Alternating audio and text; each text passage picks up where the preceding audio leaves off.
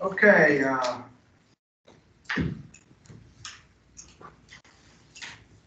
First off, if I could ask Pastor Doug to give us an invocation.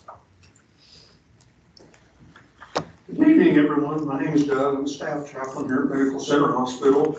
I'm subbing in for Dr. Hart here this evening. Please continue to pray for Dr. Hart, Sam and Kelly, and their family facing physical challenges. Just a quick footnote, we have the most incredible staff that I've ever been around in my 30 years of professional caregiver and professional care provider. They just never cease to amaze me. I'm up there with them all day long, every day, and they're just amazing. So I commend them. Let's pray. Father, we truly do love you, and we thank you. And it takes real people of faith to thank you during difficult times, but that's what we do, Lord, because we want to please you.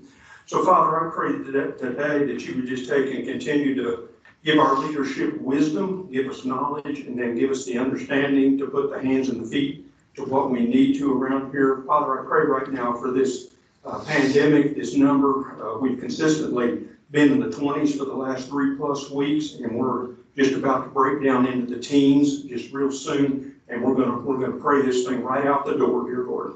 And we're gonna give you all the glory. We're gonna give you all the honor. We're gonna give you all the praise. Keep us safe. Keep us out of harm's way, and we'll give you all the glory for it. In your holy name, amen. Amen. Thank you. Y'all stand for the pledge.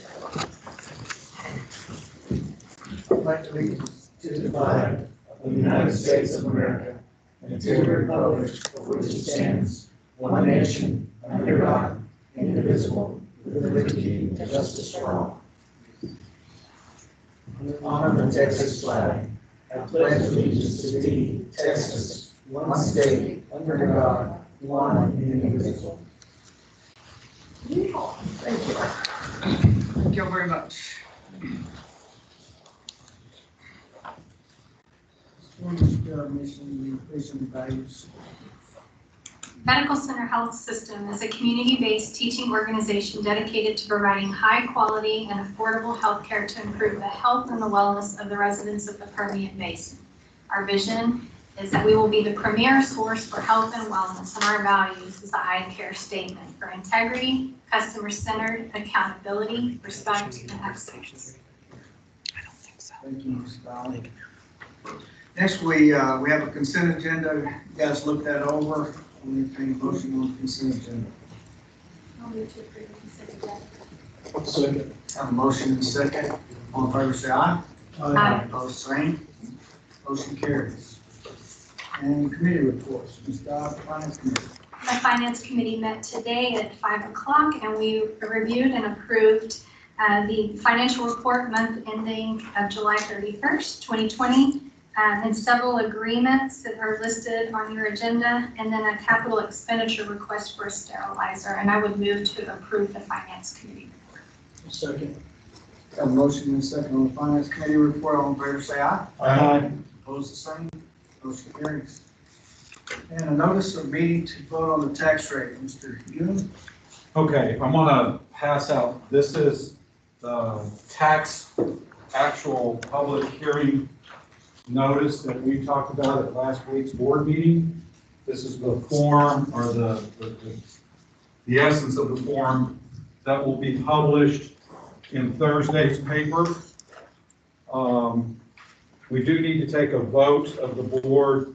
We're not voting for the tax. We are voting to issue the public notice of the tax rate, to take comments on September the 10th, and that the vote for the tax rate would be on September 17th. But this will be the notice that will be in Thursday's paper. I do have here an area for the members of the governing body to vote on the proposed tax increase of 15 cents per $100 assessed value. You can see where we were with the proposed tax rate, the no new revenue tax rate of 11.4 cents per 100, and the voter approved tax rate of 23.58. We're coming in at 15 cents per 100, which is our tax ceiling that we talked about. And Mary, I'll give this to you.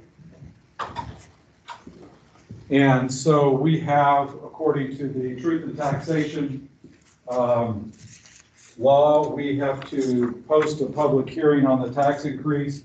And for that, we also have to take a vote for, against, present, not voting, or absent on posting this tax increase. So, Chairman, I'll let you conduct the vote. Okay. Should we take a roll first? Hang on just a second. Thank you, Matt. But this is simply just a vote to have the hearing, is that right? That's correct.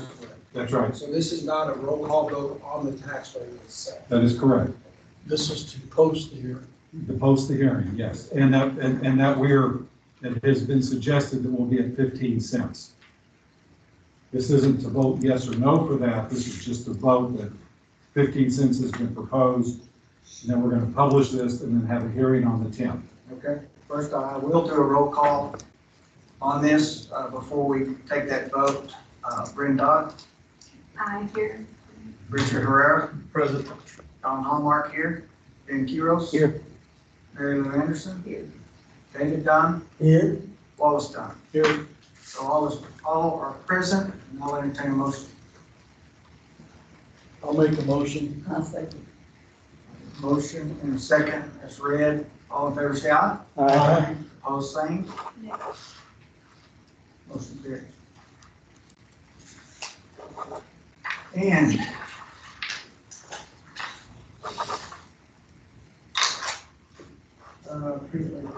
CEO report. Before we get to my report, I know Dr. Benalidi is on the phone. Dr. Benalidi, if you can hear us, I know that you want to give you the opportunity. Did you want to say, speak to the board tonight?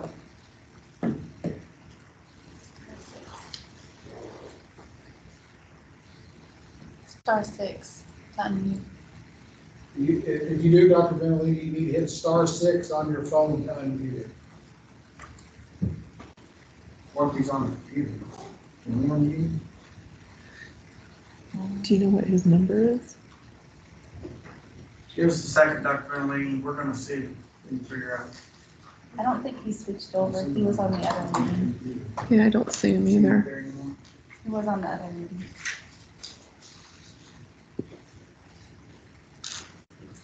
Let's go ahead and do your report, and if he shows back up on that, y'all will let us know, please, and then we'll go from there. Yes, sir. In my report, just a few things. Under the COVID-19 update, I'm sure as you all have heard, and we've been in some communication, our COVID number continues to be better, flat to better. Today we have 22 COVID patients in-house. Interestingly enough, 11 of those are from nursing home. So if you take those 11 out, then you're down to 11 from the community. Fair enough. I mean, that's where we are. So that number continues to hang in the 20s. Now we've kind of moved into the low 20s. One thing that's been very interesting, David and I attended a meeting today with the school superintendent spoke, and their COVID situation is good. It looks real good. And in fact, any positive COVID test they've had, they can link that directly to their community exposure and not an in-school exposure. So they're about 3 weeks into their school year. They're increasing more students every day. Every week they're adding a couple, 3,000 to 4,000 more students. And they have done it's been very low, the positivity rate. So that's been good news. I think that's a win for us. But we are continuing to work with our families. We know we did start the end of life, one visitor with the end of life with that. And we have a waiver for them to sign, and we are gearing them up all the way. And so far, we've had a good response to that. Of course, the family's been very appreciative, but it's gone pretty smooth. Anything with that, Kristen? Anything? Oh, the families are very appreciative, but we've not had any. In fact, they decline and say, we appreciate you guys making the effort, but I think there's still a fear of contracting the COVID. And we did let one family in, and they didn't realize that the director spoke Spanish or understood Spanish. So in Spanish, they were saying things like, what if it gets on my shoes? What if it does this and that? So there's still, I think, a fear in our community about the realist of COVID stuff. So we haven't had many. If you remember, we are under executive order until September 29th from Governor Abbott as far as visitors are concerned. I will tell you, Kristen and I talked quite a bit, more than I really ever want to talk to her about. I'm sorry.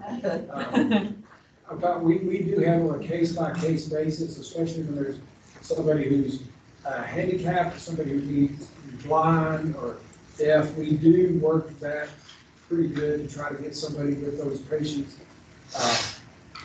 I'm hoping with the decreased rate that's going on in the state of Texas that the governor will visit this before September 29th. But at the same time, I think that our staff has done a pretty good job of keeping people protected, and even with the availability of coming in, we've had people turn us down for that. So, but just the bottom line is the number's better.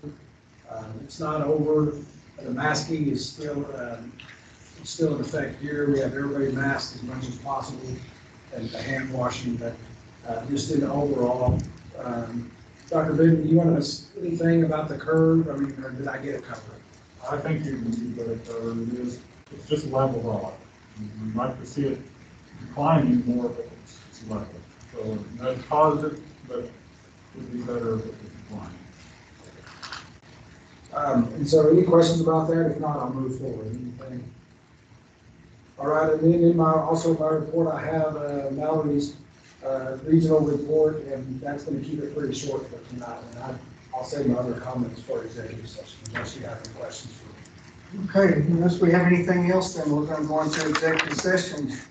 Meeting held in closed session involving any of the following. Number one, consultation with attorney regarding legal matters and legal issues pursuant to section 551.071 of the Texas Government Code. Number two, deliberation regarding exchange fees and value of real property pursuant to 551.072 of the Texas Government Code.